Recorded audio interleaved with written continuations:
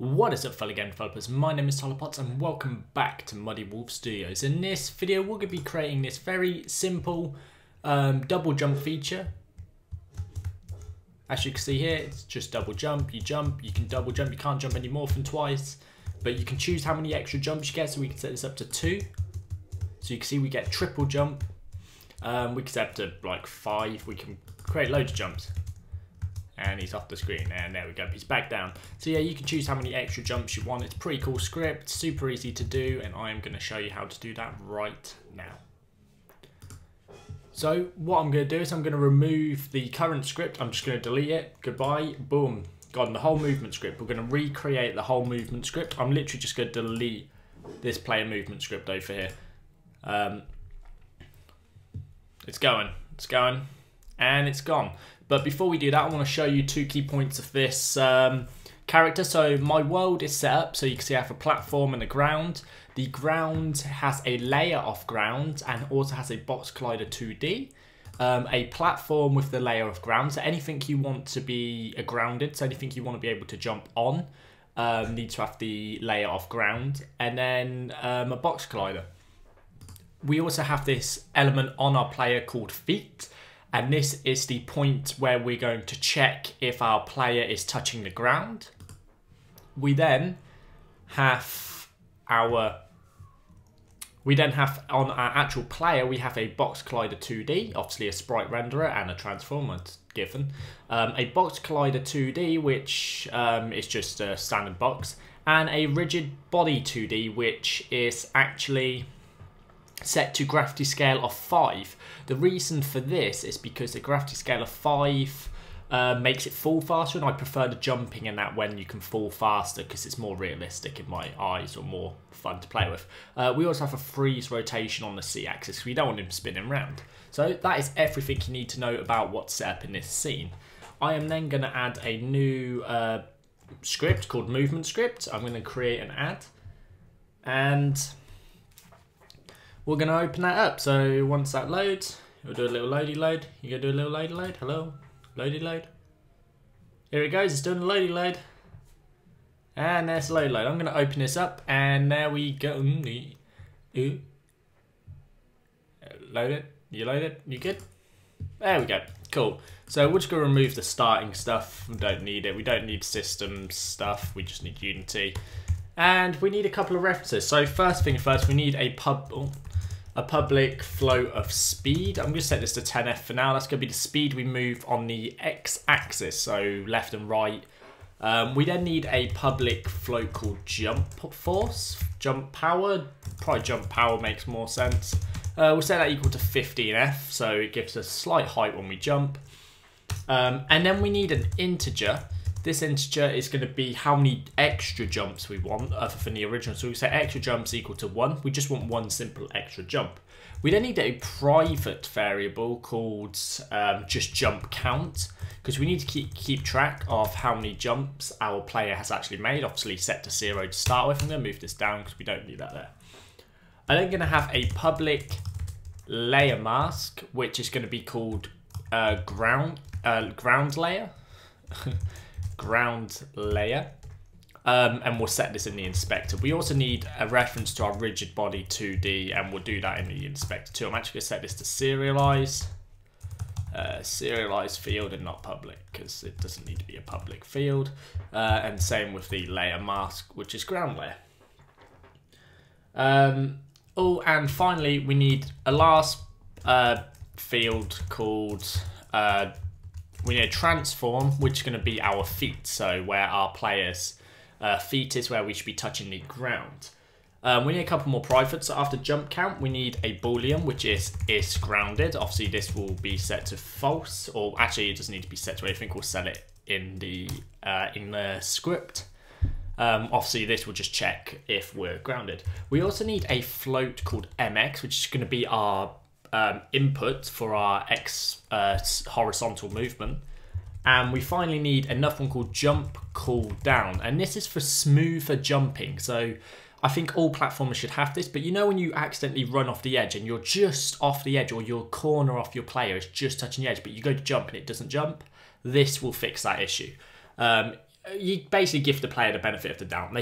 Because you guys can't follow how fast a computer moves, you know, that sort of thing. That's what we're doing here. We now need a void update, and in the update, we just want to set mx. So we're going to do the horizontal movement. We're going to say mx is equal to input.getAxis horizontal. And then we need an if statement to say, well, actually, we don't need to do this yet. We'll just do the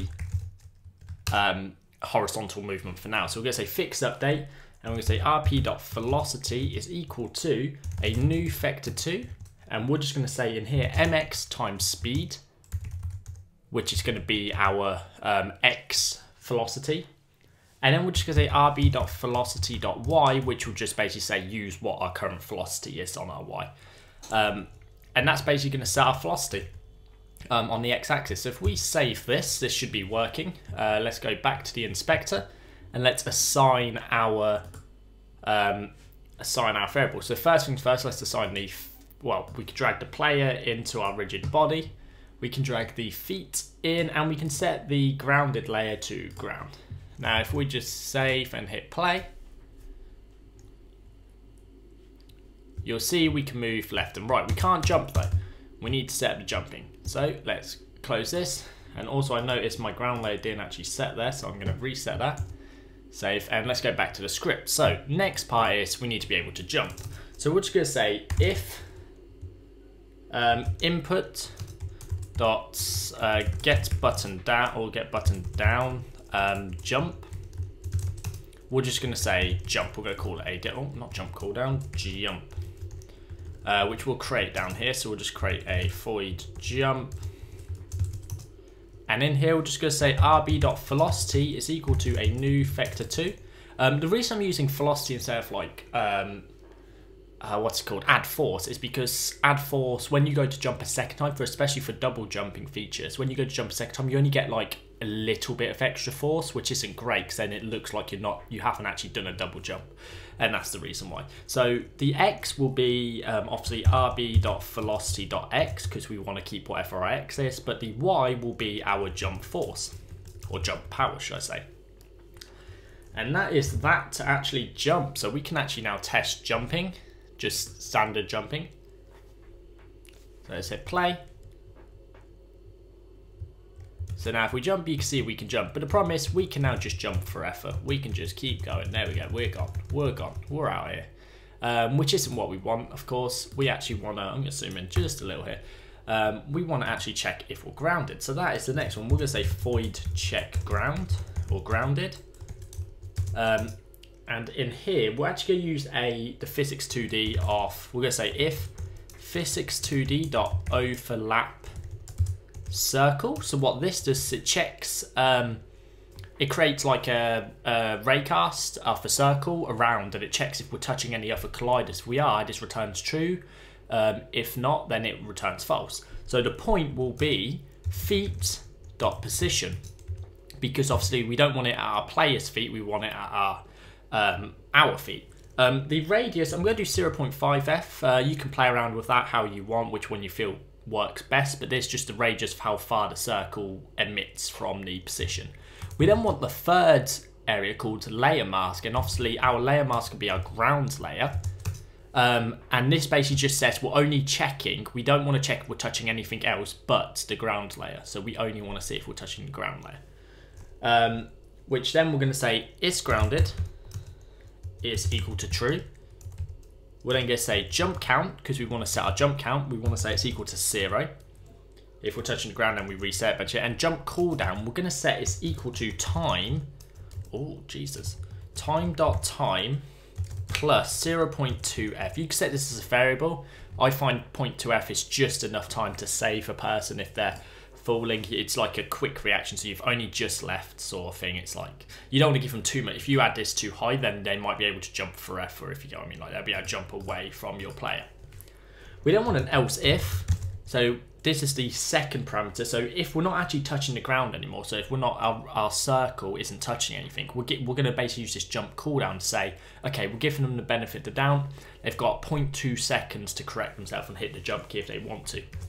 So we're going to say time.time is less than jump cooldown, then we can then jump again. So we're just going to say is grounded is equal to true.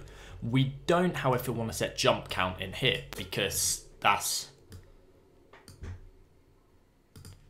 we don't want to set jump count in here because it means we're going to be adding extra jump time.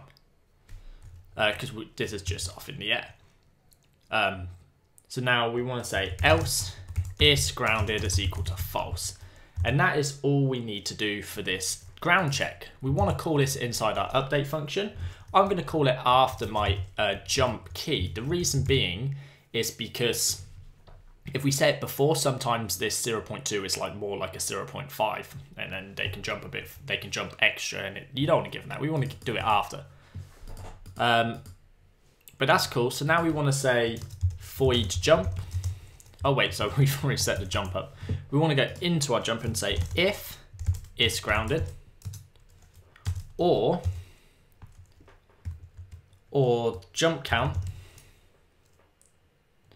So we want to say if grounded or if jump count is less than extra jumps. That's it, yeah.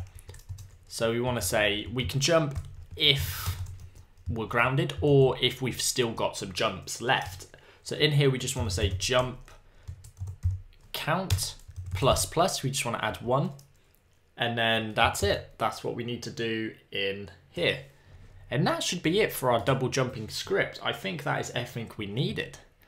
As I said, it was a quite simple one. So let's hit play. So now if we jump, double jump, as you can see, I'm spamming the jump, but I can only jump twice. So now we should have enough height to jump up here. Oh, if we don't get stuck. There you go, jump up there, and then you can double jump from there, but we can't jump any higher. Also, if I run off this edge, you can see I still get that extra jump. That extra double jump. The reason being is because we give a slight dive time, but if I go too far, then I only get my 1 double jump, because obviously we've just ran off the edge. If I run off the edge and we're not grounded, we only get the 1 extra jump.